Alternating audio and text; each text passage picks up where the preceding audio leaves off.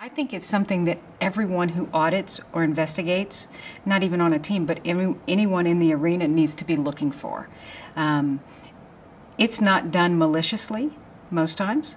It's actually either unknowingly done or subconsciously done.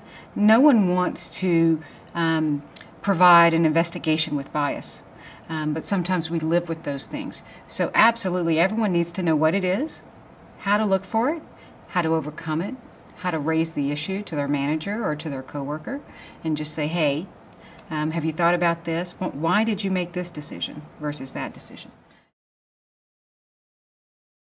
If you find yourself in an investigation where you believe preconceived notions are making you jump to conclusions that the facts don't lead to, then you really should stop, talk to your investigative partner, talk to your manager, talk to your team leader.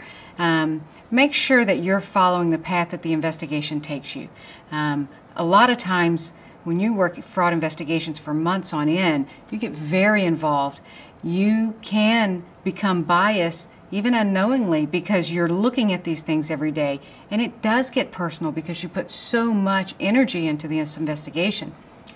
But remember, if you find yourself doing that, just stop and talk to someone. Am I following the right path? Do you see something that I don't see? I think it should go this way. What do you think?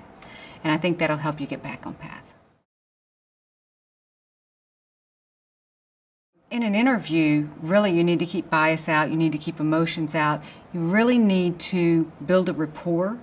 And sometimes if you bring that bias to you, whether it's subconscious or not, that affects the rapport you build with the person that you're trying to interview. The goal of any interview really is to get the most information out of the person that you're interviewing. And I think building a rapport is very important for that. If you bring a bias where you're not trying to build that rapport or you're standoffish, they're going to pick up on that and perhaps not tell you what you need to know, or not tell you everything you need to know or everything you want to know.